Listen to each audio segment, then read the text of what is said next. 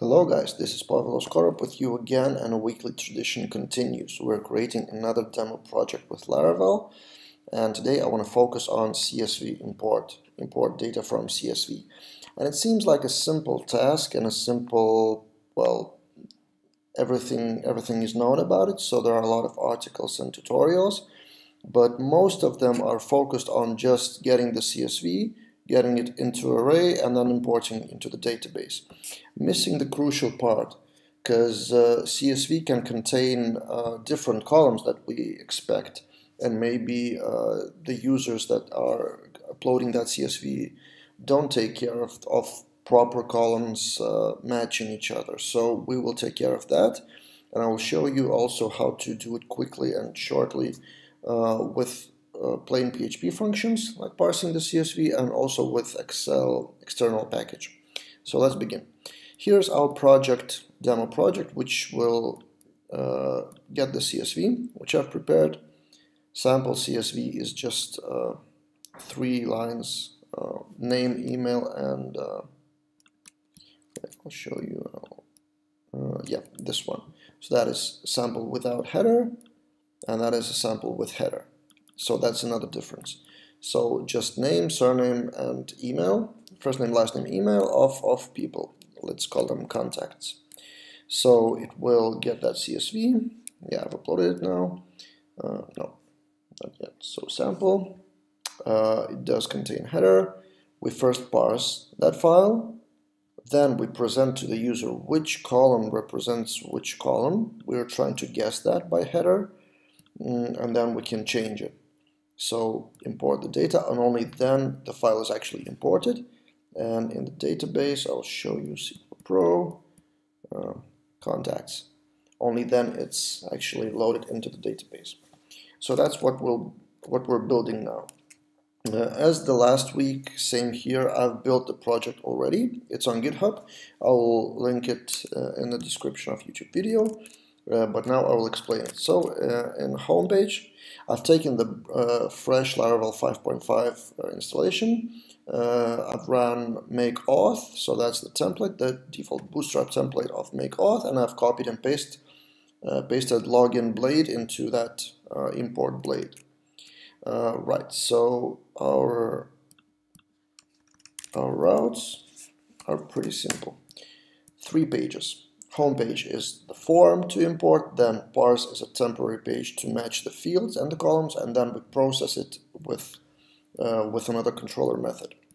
In terms of database, we have a simple contacts table with first name, last name, email, nothing fancy here, and a simple model with contact fillables. That's it. Then we go to our import blade, and this is how it looks. Also nothing fancy, almost copied and pasted from login form. So action is import parse. We're uploading files, so we need that. And there are 2 fields. So it's CSV file and checkbox whether it contains the header. That's it. Then in controller we have, I will show you all the controller now, but we will go one line by line. So parse import is the function that actually parses that CSV, and it gets request. So it's a simple validation request, which just checks whether it's whether the file basically is uploaded. First thing we need to do is actually to get the file. And in Laravel, it's a one-liner, just request file and get real path. And that path we will handle later. Then we have this. So actually parsing the data into the array. And there are 2 options here. If we have a header, we will use external package, this one, mat website Excel, which will load the Excel and parse it into array. In a minute I will explain why. Otherwise, if we don't have a header, it's enough to use this one-liner to map the array with that function, and we will get the array of fields. Now, why will we need that Excel package? This line is useful because it stores actually the header line and parses it into sluggable. So for example, if in the CSV we have first name, it will be automatically slugged into lowercase and with underscore. So it will be row first name and row last name instead of, so basically we don't need to parse the header line manually with CSV with help of this package. But otherwise, if we don't have a header, this is fine. Next, what do we need next? So we're parsing the data and we're passing it into the view to match the fields. So if the data is not empty, then let's skip this for now. We're slicing it to 2 lines, so that's enough to understand what fields are used. So we don't need to pass everything, but at the same time we need to store everything. We need to store CSV data in the database, so we would be able to use that for import. So we're passing 2 lines of CSV, but we're storing that into the database. And for that I have a separate model and database table. So CSV data here, and there's file name, whether it's header or not, has header or not, and then the data itself in JSON format. And then also it's CSV data with just simple fillables. Also nothing really fancy. So I'm saving it here and passing the file into the view, so we will be able to store it as a hidden file, so we would know what file are we actually processing. Right, and this part, final part, if we have a header, we're processing the first line, line of CSV and adding that into the array, which will be presented, I'll show that again, here. So this thing will be CSV header fields. And that's it basically. Then we go into that import fields view, import fields. And what do we have here? We have a table, we have a post form to the import process. By this point, we have the data in the database already, so we need just to match them. So we don't need to upload file again or anything. We have that hidden field of which file to process. Then if we have a header, fields, then we show them. And then we basically show that those 2 rows, 2 lines of CSV. And then the last row is for drop downs for those things.